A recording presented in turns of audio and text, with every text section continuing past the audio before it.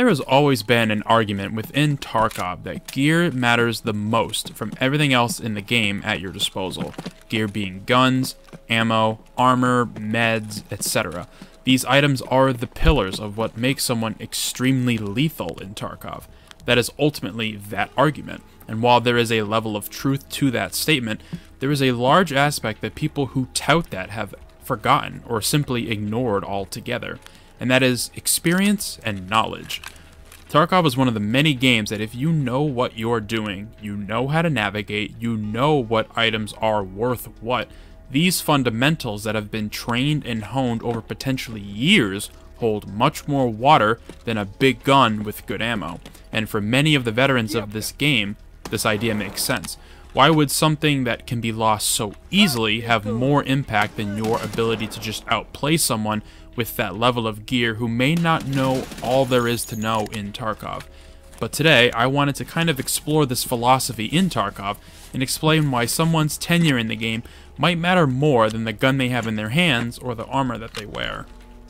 Tarkov is most certainly a complex game, both regarding its actual mechanics and the, let's say, non-intuitive design of said mechanics. Some are better than others, but to say that Tarkov doesn't have some jank that could be ironed out would be a lie. Regardless, a brand new player to the game won't be able to just jump into it as if they're playing something like Call of Duty. You pick a class and, you're off to the races. In Tarkov, you need to know guns, ammo types, the medical system, armor. The list is very daunting when you look at it for the first time. Even just the inventory when you load up the game can be very intimidating, and you can explain these concepts to a new player 1,000 times, but it may never click for them until they get in the game and experience some raids. Even if the player has a solid background in FPS games, Tarkov is such its own beast that even if you can click heads very well, the game won't allow you to get away with that by itself. There are enough elements in the game that you will die eventually and be unsure as to how it happened. Map knowledge, audio understanding even though it's still very much an issue, being able to discern a scav versus an actual player. It is a Herculean task to figure this game out. I feel as though it would take a new player to Tarkov but is familiar with shooters roughly 2 weeks before they start to get comfortable with the game, and that's if they decide to stick with it and play consistently. Luckily, Tarkov does have that bug that once you get it, most people kind of become addicted to the game because it's so unique, and after you invest a lot of time into Tarkov, it can be a little difficult to go back to other shooters, or at least in my case, take them seriously. These days, any shooter that isn't Tarkov, I find myself just relaxing the game, having fun, not really caring if I die. It's honestly very much a relieving feeling instead of always trying to take it super serious. Nah, I'm just trying to have some fun every once in a while. Tarkov got the idea of stakes right. You go in with stuff, and you die if you lose stuff. And while other games have tried to emulate that tantalizing sensation, no one's actually really gotten it right, at least in the shooter genre. Regarding the idea that gear is more important than experience or knowledge, there have been many people who echo this sentiment that gear is not as important as understanding the game. If you gave someone the best gear in the game, something like a Alton, slick, juicy, min-maxed M4, RD704, something along those lines, and the new player might feel powerful, but if they were to fight a one-on-one on a very experienced player in a location like dorms or maybe the resort, I honestly have doubts that they would be able to take out the veteran player, even if that player had low-level gear like an SKS and some PS ammo. If you were to run a simulation, I feel as though maybe 2 or 3 times out of 10, the new player might be able to kill the veteran player. The number of sheer hours just in the game, walking around and gaining the knowledge of not only how to move around the map, but also handle situations and knowing how to respond to what's going on around them, certainly trumps just having good gear. Most new players to Tarkov, the thing that gets them usually is noise.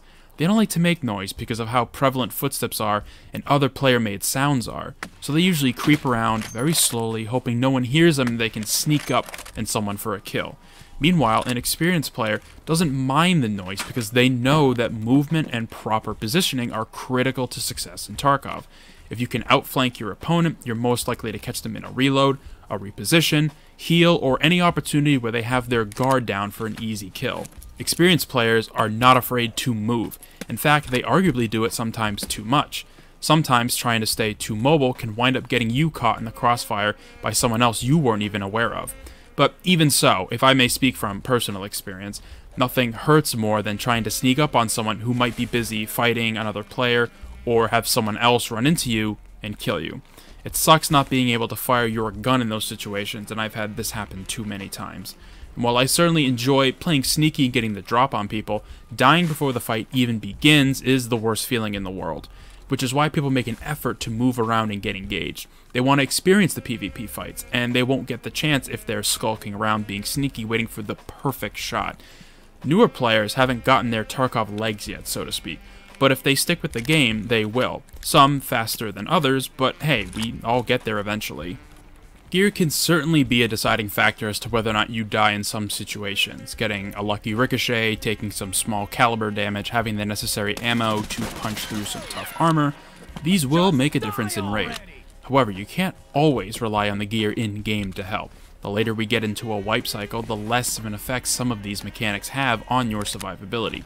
So what are you left with? Well, you have your own wits and knowledge of the game, making the correct choices at the right time, knowing when to engage and maybe third-party a situation, or when to retreat when a fight is not going in your favor.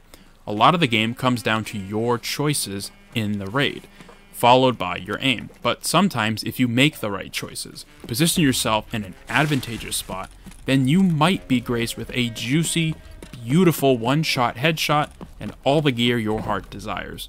But what do you think about gear in Tarkov? Is it the be-all, end-all? Or is it kind of not as important as some make it out to be? Let me know in the comment section down below, and be sure to subscribe for more videos about the inner mechanisms and macroeconomics of gear in Tarkov. I hope to see you in future ones.